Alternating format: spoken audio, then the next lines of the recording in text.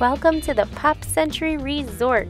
We recently stayed here in February of 2018 and fell in love with everything this resort had to offer.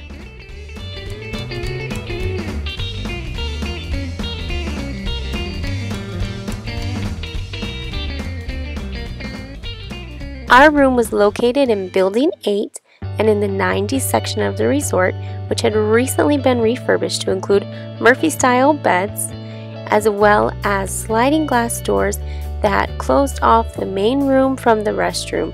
This was an amazing space saver and an amazing perk for families, as we could get ready in the morning while our girls were still sleeping and not allow too much light into the room.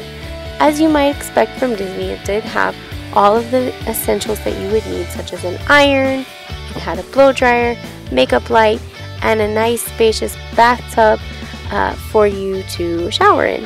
While we were there, they did replace our soap dispensers to no longer be portable, but it was still available for you if you wanted to leave your soap at home.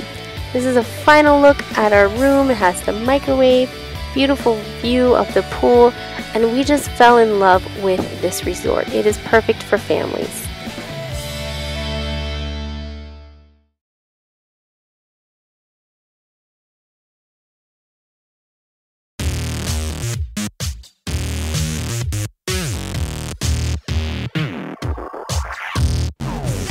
One tip that I have when staying at a resort for the first time is on the first day of your visit to take a little walk around the resort and find where your pools are, find where the playground is, find where the bus is, get your bearings, understand where you're located in regards to all the amenities that the resort has to offer.